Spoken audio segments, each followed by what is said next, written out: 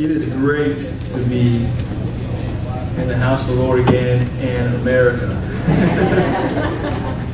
It was great. We, many of you know, we had a fun time trying to get out of the country.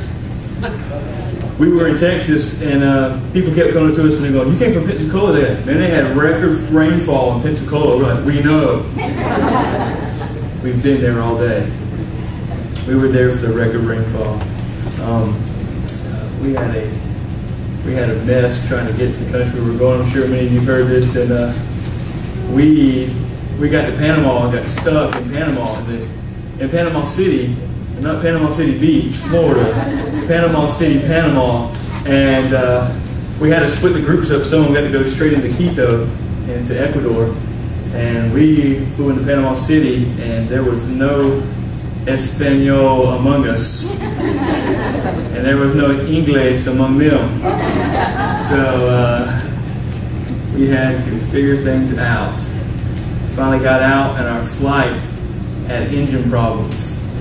About 30, 45 minutes into the flight to Quito, and it turned around and went back, and we delayed another 2 hours. So we got into Quito at 4 in the morning. And on day 2 or 3, we don't even know what a day it was. And then we took a 9-hour bus ride. That's about the distance. It's actually a little bit less from Jacksonville to Bonifay. But if you've ever been to Cherokee, North Carolina, when you ride through the mountains, it's that distance, but it's through the mountains. And you're going around winding roads with a bus who's passing people on curves. That's another story for another day. But 9 hours later, we finally made it to our destination. And my buddy Aaron, he stole a line from SpongeBob. We were driving into town. He goes, 3 days later. It was hilarious. Perfect timing as we drove in. Everybody was laughing about it. But we got in there and we did some ministry. And we were joking about it. We said ministry was the easy part. Ministry was easy. We could cut the travel out. Everything else was great. But just a great time. Over 450 kids coming from VBS. And you say, well, it's just a VBS. But these kids are walking 2 miles down a mountain by themselves to come to VBS. And in that dark, they walk back home in the dark up the mountain, you know. And just from, I think one place we went, it was 3 villages came together, and the other place was 6. And one of them was exactly 2 miles straight up the mountain. And those kids walked. And it would be like how we go to Forward every summer. They have no events like that. So VBS, they come packing in. There was, on the last day, over 450 kids there. And this is one VBS stop out of 6 that they'll do this summer. So they go to 6 different locations. And before it's all said and done, they'll have over 2,500 kids that come to VBS.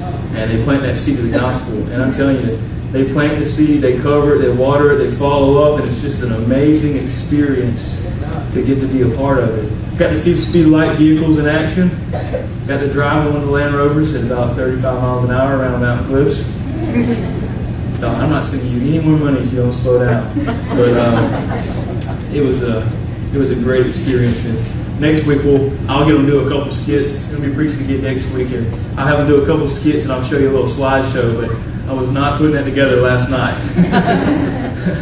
I'm talking to Miranda last night. I'm trying to carry on a conversation, and I kept falling asleep in the middle of talking.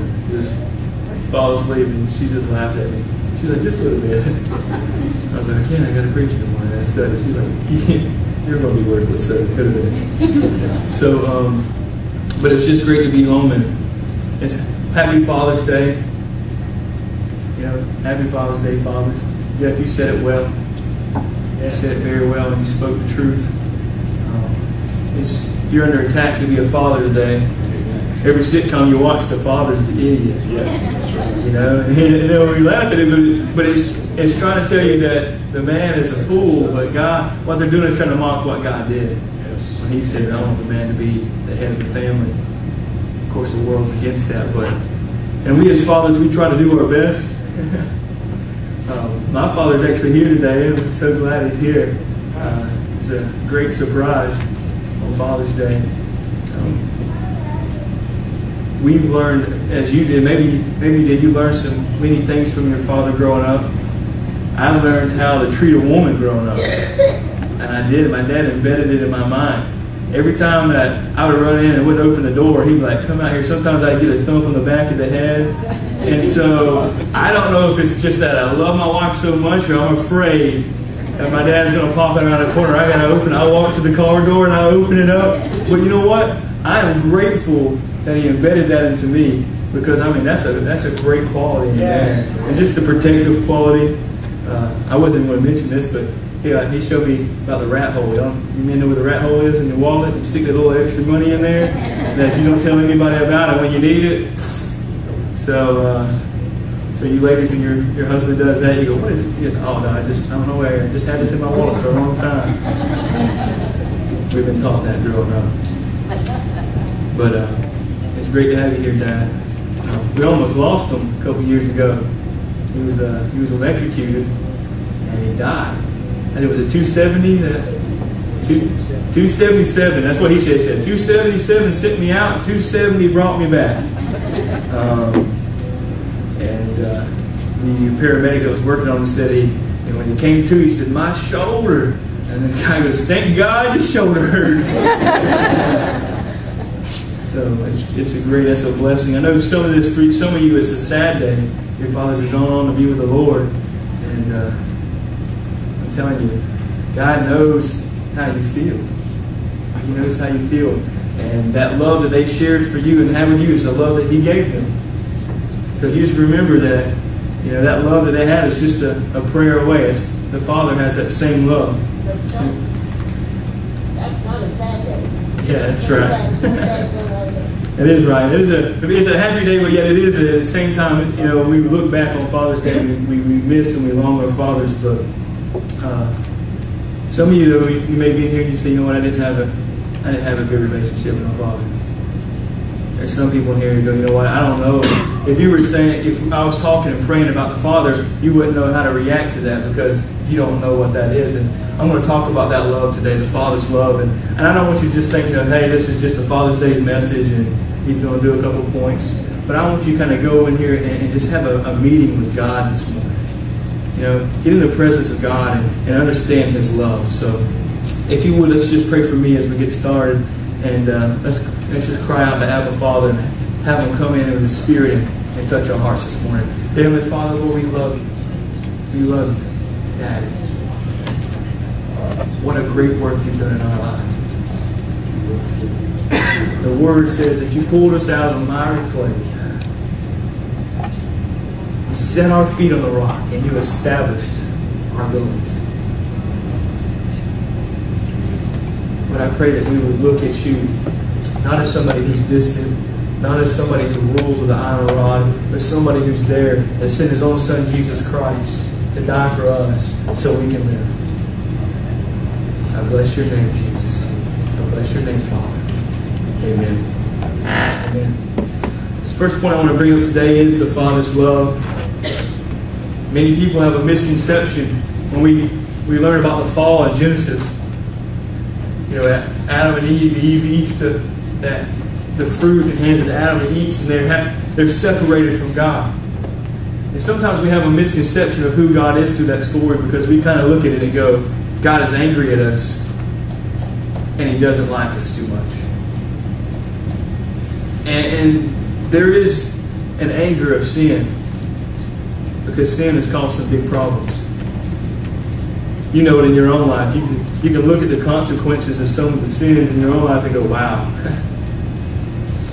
But God was never far away from you. Amen. Adam and Eve, God wasn't far away from them. Immediately after they leave the garden, what does God do? He comes and teaches them. He comes and back into their presence and begins to teach them, and He gives them hope. He tells Eve, He says, look, childbirth's going to be hard, but the seed of the woman is going to crush the head of the enemy. Amen. He began already to put a thread in there. He began at that point to say, I'm going to give you hope. In the New Testament, we know He says that I'll never leave you or forsake you.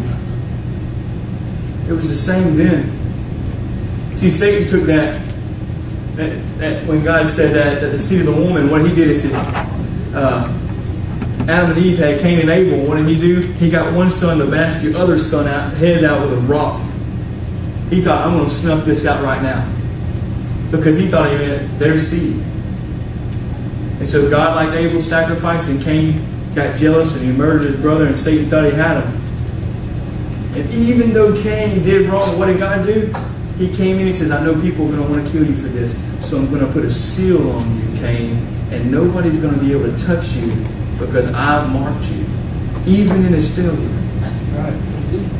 People don't see that a lot of times. They think, well, God was angry and he sent him off. But he sent him off with something when no one can come against him and destroy him. And you can go, well, Brother Chuck, there is a little story where God drowned everybody on earth. I believe he was a little angry when he drowned everybody on earth. But when I look at that story, when I read in the New Testament, it says that God waited patiently. In 2 Peter, he says, I waited patiently for them to turn their life around. He said that Noah preached righteousness, and with the Spirit of Jesus, the New Testament says, that he preached righteousness and with the Spirit of Jesus. For was it 120 years? Was that how long he preached? Yes. God was trying to make a way. 120 years with the Spirit of Jesus and teaching righteousness. God was trying to get them to come in. He never leaves us or forsakes us. And just like I said with Adam and Cain and with Noah, you know, all these things are shadows and types of someone that was to come. And the Bible has what we call a crimson thread or a scarlet thread that runs through it. And that crimson thread is Jesus. It ties that whole book together. If you read the Bible, you know, if you're one of those ones that's read the Bible through in 1 year, you kind of get the flow of the Bible. Yeah. You can kind of see the main picture. And this is what the main picture is. It's Jesus, Jesus, Jesus, Jesus, Jesus. You see that picture coming through. See, because we look at it and we see it as, you know, innocence, fall, law, prophet. You know, that's the way we look at it. We read book by book. But when you see the flow, it's Jesus, Jesus, Jesus, a crimson thread that runs through it. And it was the Father's thread of piecing it all together. He has a grand vision and plan for our life. The problem with us is our DNA. We're fallen. So if the mother's fallen and the father's fallen, their seed is fallen. We know that. We see things in our life in our regular DNA. Some of you are going, you know what? I'm bald-headed. Thank you, somebody. Right? Some of you are going, I'm short. Thank you, uncle or dad, brother, you know, whatever. You know, you're saying thank you, somebody, I'm short. Some of us are going, I'm fat, and we try to blame it on somebody. Some of us, we get cholesterol, high blood pressure, you know what I mean, heart disease, and you're going, thank you, somebody. Appreciate that, handing that down. But that's that fallen nature. That's that DNA that comes from us is fallen. It's sinful. And as it's passed down, we pass things. That's why the Bible talks about generational curses. You know, you got people walking around there saying, you know, my granddaddy was an alcoholic, my daddy was an alcoholic, I'm just an alcoholic, just like them. But they've missed the point. There's that crimson thread that's through the Bible that changes all that. That's why the Bible says, that's why your DNA, your flesh is sinful and fallen. He says, but my DNA. That's why Jesus, when he came, he says, you must be born again. Amen. Think about that. You must be born again. Because the nature that you live in and your body that you're in, it can't be fixed. You must be born again, because when you're born of what I have,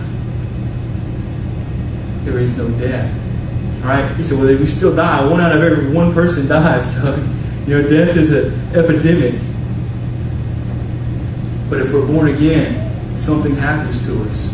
We're changed, the Bible says, from death unto life. Amen. And this was all the Father's plan.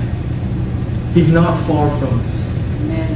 When you guys, maybe you've sinned even after being a Christian and you feel like, I'm far away from God. You've done something, you go, how can I do this and be who I am? This is a hard thing to understand. It's a hard thing to teach, because what I don't want to do is give you a license to go do what you want to do. But here's something I want you to get a picture of. God's going, I fixed it even before you did it.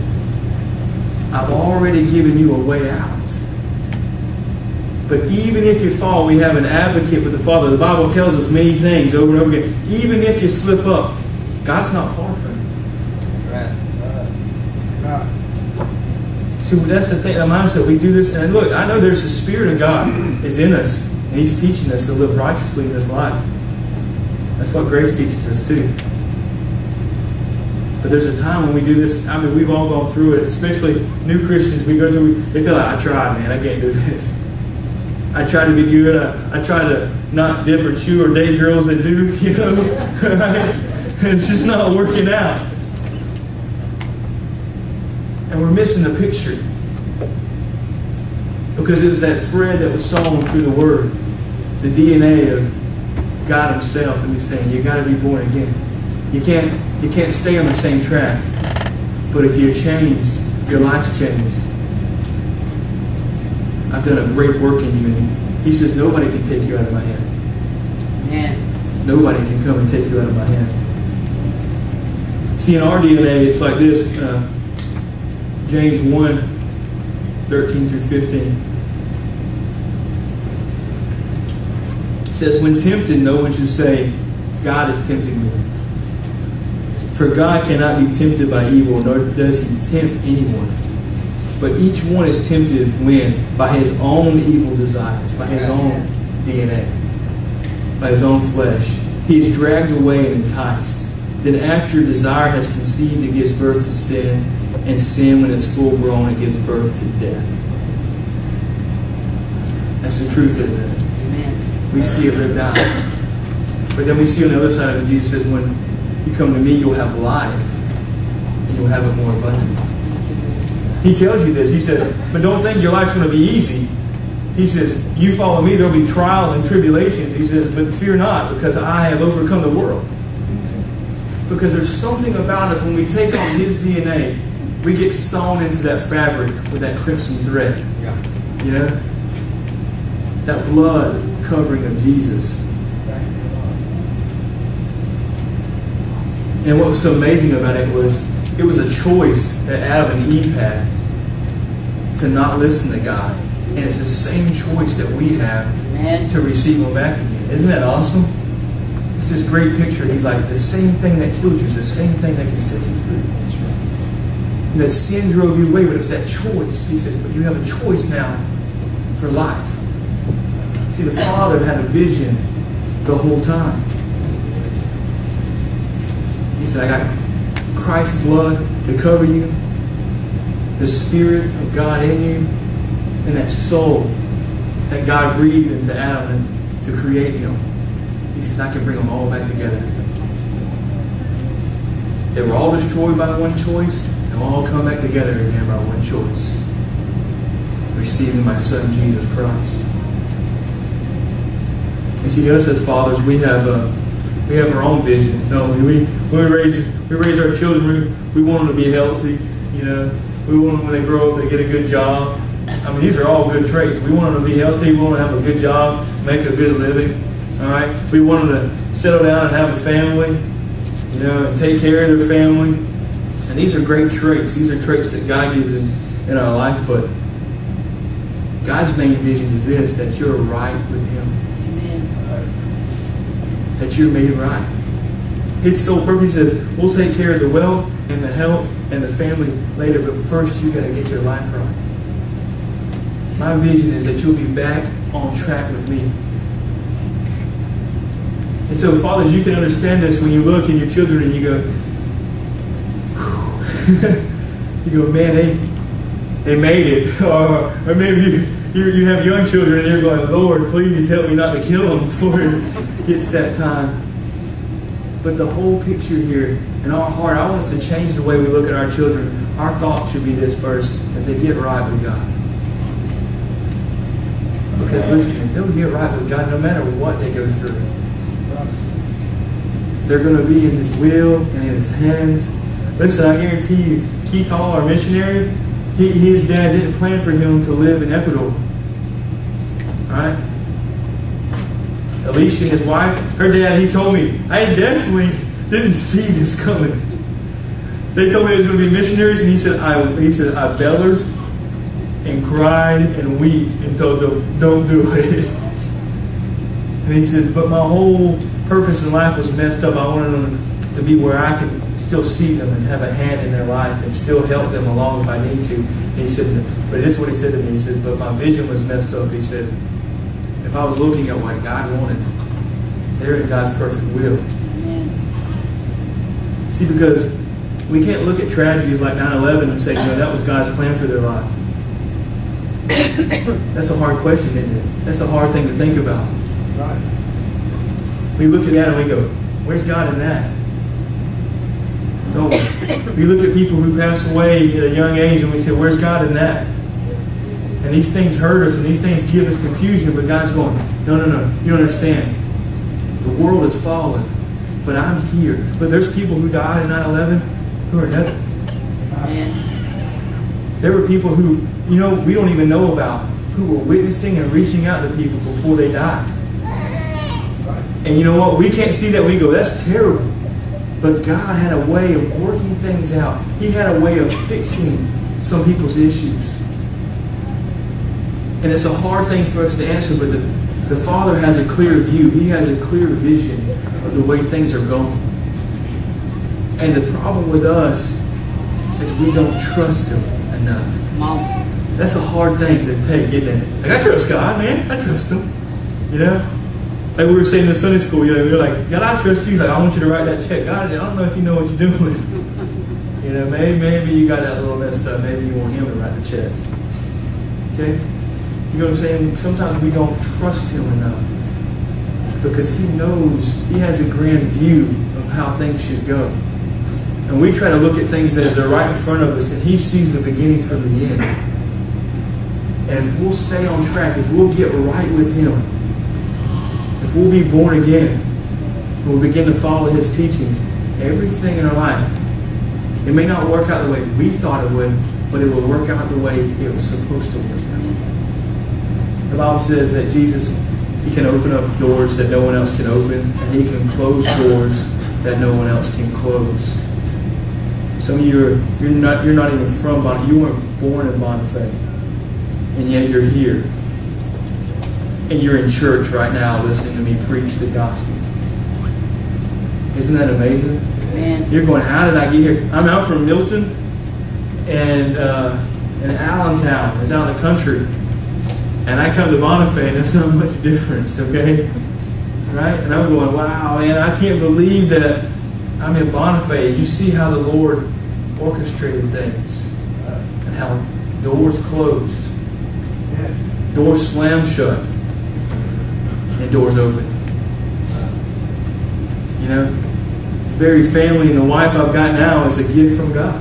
Amen. But it's because I chose to go in His direction. I chose the path that He laid out for me. And I said, all right, you're in control, not me. I'm tired of doing things with my own vision. I want your vision. I want the Father's vision.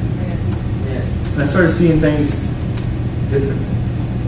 They say hindsight's 20/20. You can look back and go, wow, look at that. Look at it. I was a sinner from the word go, right? You know what I'm talking about. Selfish. And some of you are going, I'm the same way. And God saved you by His grace, and that crimson thread sewn you into the fabric of God, into the DNA. Think about how awesome that is, that you're here right now, listening to what I'm saying, being a part of the body of Christ. And maybe today you're out there and you say, you know what, I'm struggling with this. Because I'm still looking at my life going, what's my purpose? Why am I here? What am I doing? And God's got that. The whole thing is, you've got to release some things in your life and say, I'm not in control of how things go anymore. What do you want me to do? And begin to react to what God tells you. Because you know what? Some things He's going to tell you are going to sound crazy. Amen. What if He tells you, you're going to change the world? You go, yeah, you know what, God, you probably shouldn't have told me that. I'm going to go over here and not even pay attention anymore because I am nobody. And you know what God would say? He says, that's good because out of nothing I created everything. That's right. Amen. But we get this mentality that we can't do what He says. There's some people in the Bible, you see it. David, he was anointed king before he stood before Goliath. Something inside him was going, you know what? I can't die today.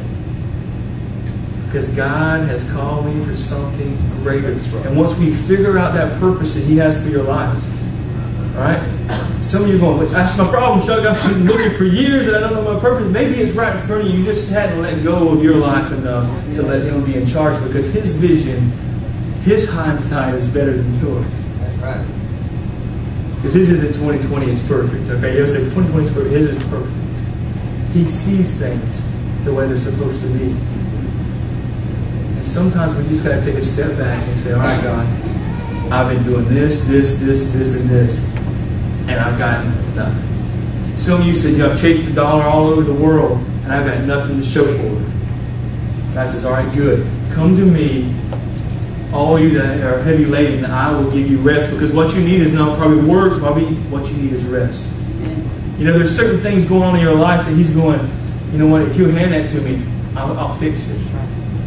I'll break the greediness you have in your life. I'll break that sinful attitude. I'll get rid of it. But I need you to step back. I need you to release, because I can see things better than you can. The Bible says that when we begin to follow Him, that He gives us a ministry. The Bible says that He gives us a ministry of reconciliation. You know what that is? That is a ministry of helping people get right with God.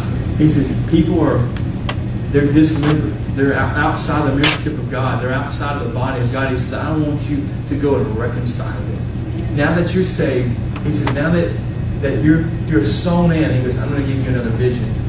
And that vision is to reconcile with people.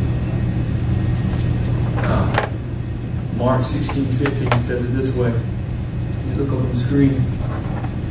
It says, He said to them, go into all the world and preach the good news to all creation. Go. Preach. Reconcile people. Tell them about me.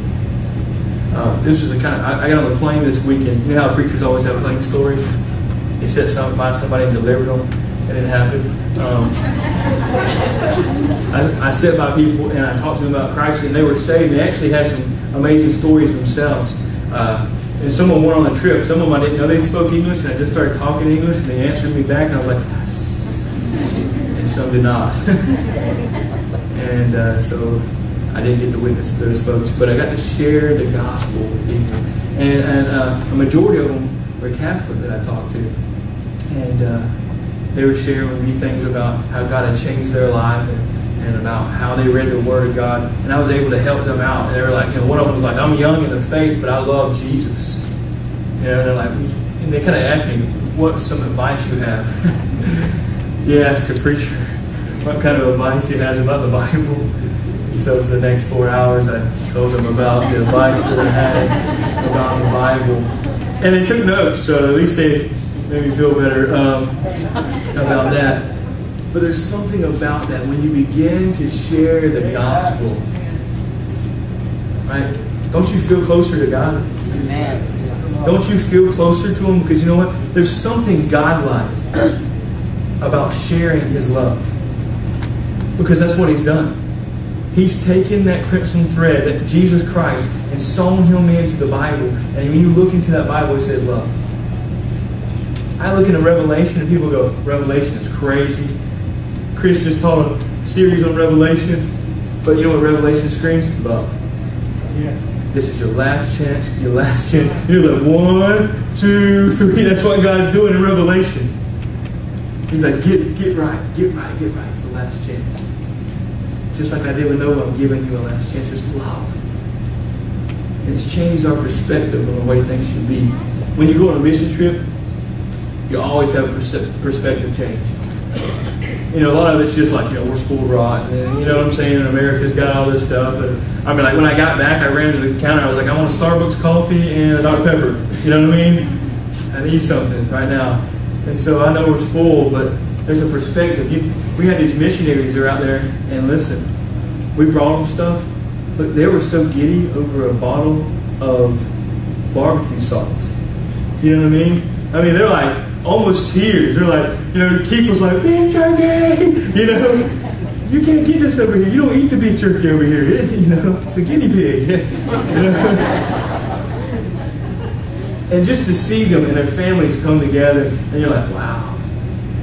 And them going and sitting in people's houses, preaching the gospel around the table, and going to the next place. And they go, man, there's something godlike about this.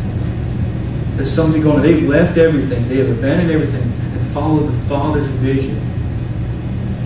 And now they're effective. They're in another country and they're effective. Like I told you, we were there at 1 or 2 stops out of 6 more they're doing. And we saw 450 kids. You know, these are 2 spots. I mean, we took all day to get to those places. So you know how much work they put into it? And you see it and you go, wow. And you feel ashamed. But I come back and God says, you know what? I'm on the plane, I'm just praying, I'm talking to God. Because I'm like, you know how everybody has those wow moments, you know, when they go on the trips. And I really didn't have a wow moment. I'm just going, I knew what to expect. I knew what was going to happen. Didn't know it was going to rain that much in Pensacola, but everything else, I kind of knew it was going to happen that way. And I'm going there and he says, you know what I want you to do? He says, I want you to not be so busy on things that aren't important. Because I'm busy all the time. And he says, but I don't want you to be busy on things that aren't important. He said, because they're not important. He says, think about the time you have and the time I'm giving you. He says, and follow my vision. He says, still trying to find stuff to fill the extra time you have? He says, just spend it hanging out with family. Just spend it sharing my gospel. He said, because that's where my vision is for you. It's in the relationships. It's in the process. Yeah. So, I mean, we all go through things like that, but we get a perspective. You know, next week I'm going to let some of the guys tell some stories, and you'll get a little bit of perspective of what happens. I mean, they'll be able to tell you, and they'll be telling from their heart. You still probably won't see it the way they saw it because you weren't there. But you have a story too. The Bible says we overcome by the blood of the Lamb and the word of our testimony. His testimony, right? That what He did in our life is so powerful because each one of you, you have a vision of who you were, and you have a vision of who you are. And that vision, that clarity that God's given you, you go tell somebody, yeah. Maybe you had an addiction problem. You said, yeah, I had an addiction with this, this, and this. And you were dealing with somebody who had an addiction. You said, but God set me free. Amen. Because you know they're looking for somebody to tell them God set them free because they're going, I can't get free. They need somebody to say, God set me free. Maybe you had other problems. There's all kinds of things. But God set you free. And you're able to help them. Leah, she went through a tornado. She went through all these things. Disaster happened to her. She's in disaster relief. You know what she's doing? She's helping somebody with a testimony that she has. The blood of the Lamb and the word of the testimony. She's going, God did this for me. I thought it was the end, but I saw the light at the end of the tunnel. And she's able to sew that crimson thread into somebody else's life. He said, go into all the world and preach the good news. In this scripture, Philemon 1:6, if you can memorize something, write it down. It's something so powerful. Philemon's only 1 chapter. You can read the whole book if you want to. It's not very long. But this verse just keeps jumping out at me. It says, I pray that you may be active in sharing your faith. And it doesn't just leave you there. He says, so that you will have a full understanding of every good thing we have in Christ. He says there's something different about it. There's something godlike about when you step outside of your shell and you begin to preach Jesus. You see things, the world, differently. Because you're not worried about you. You're not focused on you. You begin to be focused on what His vision for your life is. So some of you are going, I don't have a vision. Go back to Mark chapter 16, verse 50. If you don't have a purpose and a vision for your life, I'm fixing to put it up on the board. That's it. Go. Go. Go preach the good news. Go share the gospel. If you're going, I don't know what God's purpose and plan for my life is. That's it. Jesus said, this is the purpose and plan for your life, basically. Amen. Go. Go tell them what I did. Go back to the next scripture. Because when you do that, Mark 16:15, he says, when you share your faith, when you're active in it, you'll have a full understanding. That's why people, when they come back from mission trips, they're able to see things a little bit different because they've been out sharing their faith. They've been out doing this very thing, and they see things differently. It doesn't matter where you go. It doesn't matter if you go to Germany, if you go to a third world country. When you're sharing your faith, you see things differently because you don't look at people as like, look at that guy. He's smoking a cigarette in the church yard. You see him different. You go, wow. You begin to look at things in another lens, and you go, I'm not even worried about that. I want to know if he's right with God. Amen. I want to know if he is great.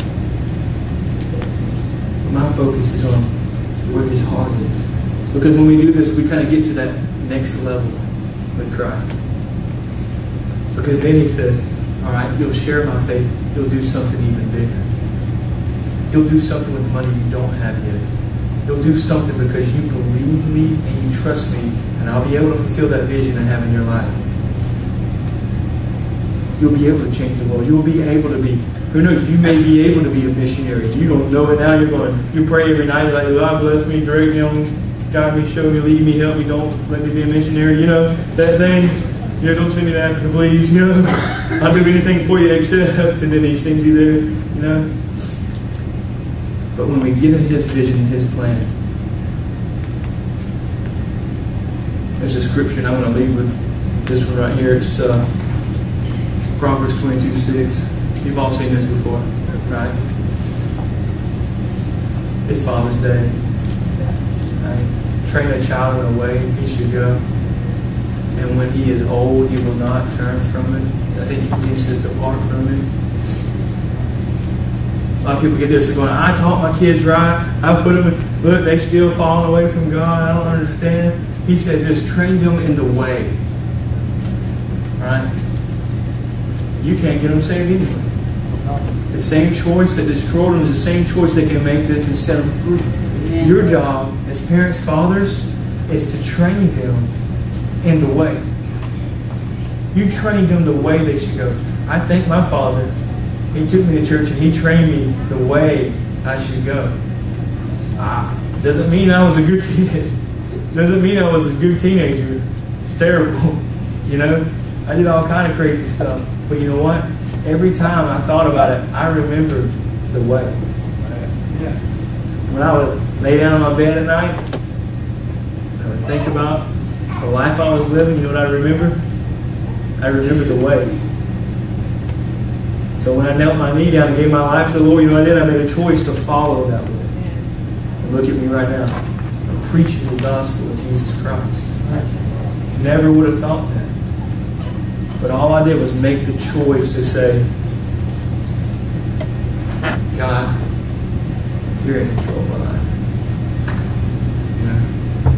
I may not even make the choice to begin with for the right reason. I may be like, I like this girl and she's a Christian. Maybe if you let me marry her, I'll do what's right, But maybe it was like this. Maybe you got saved because you didn't want to go to hell. Me and him was in Sunday school and the teacher's talking about heaven and she's like, then in hell, the people burn in flames. You go, I'll sign me up for the heaven. Where can I get on that one? Yes, I'll be baptized. But there comes a point in our life when accountability comes in and God says there's this choice and there's this choice. There's life more abundantly and there's the things that you want your way. There's a life that you want to live your way. He gives us that same choice. He puts that fruit right in front of us. And he says, I want you to choose because that's when you really love. It's when you choose love. God isn't going to make you a robot. He isn't going to make you do something that you don't want to do. He's going to set it in front of you and say, I set before you two choices. Life and death. And he says, oh, that you would choose life. Amen. That's the God we serve. Amen. So this morning, some closing. God has set before some of you in here. Maybe you haven't been in the church in a while. Maybe you're not right with God. God set in front of you two choices. Life and death. There's another scripture. He says, I set before you two choices and I've called all of heaven to watch your response to these choices. Do you know you have the attention of heaven this morning? They're watching us and they're saying, what are you going to choose? Life or death? He says, oh, that you would choose life. If you would stand and bow your heads.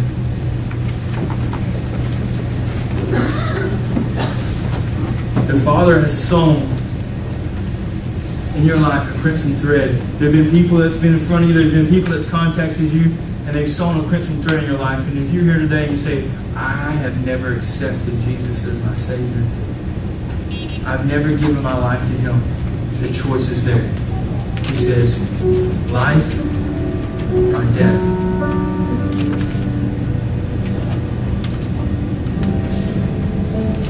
Oh, that you would choose life. So if you're there and you say, you know what, I don't know Jesus, but today I want to get my life right with Him because I know His love is perfect. Maybe I don't understand the Bible. Maybe I don't understand the things in my life, but I believe something inside of me, there's like a spirit inside of me rising up telling me that's the truth. The Bible says that is the Spirit of God. And He says that you won't get saved apart from it because He's drawing you. See, the Father isn't far away from you. He's there. He's drawing you. He's pulling you close. And if you say, I don't know Jesus, but I don't want to go another day without Him, I want to choose life. If you would, just slip out of your seat and come to the front. Don't be ashamed of the gospel. It's the power of God to change your life.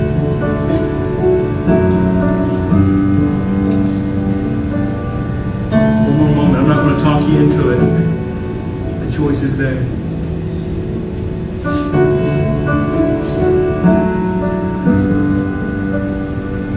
The next thing is this, and I'm not going to give an altar call for this, but the next thing is this. Maybe God's telling some of you today, just let go of your life. You've given your life to Him, just let go of your life. Quit holding on to things. Just let go and let God live through you. Quit holding on to certain areas, as God says, if you give me your life, I'll use you to change the world. I'll use you to preach the good news to all creation. In any way He sees fit, He'll work His purpose out in your life. So I'm going to pray for you. You guys can pray for each other. If you want to just lay a hand on somebody, begin to pray. Just pray, God, I pray that we give everything up to you. I have no control of my life anymore, God, but you have complete control. You lead me in what I should do, Father. Heavenly Father God, right now, we just praise your name. I pray that we begin to seek the life. I pray that we begin to seek the truth with our whole heart. And there's things in our life, Lord, that were issues we're dealing with. I pray we release them today. I pray we let go. Because, God, how can we receive from you if we have hands clenched? But if we're released with open hands, we can receive from you what you have, God.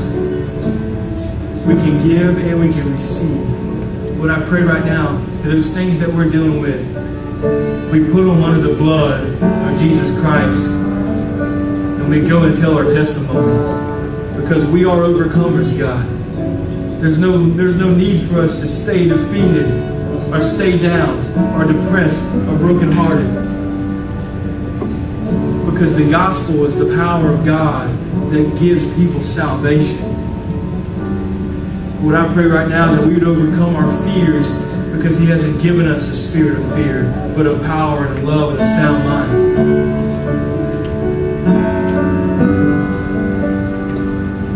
Let us get over anger right now, God, because happy is He whose God is the Lord. Let us receive the joy of our salvation. Some of us need to get our joy back in here.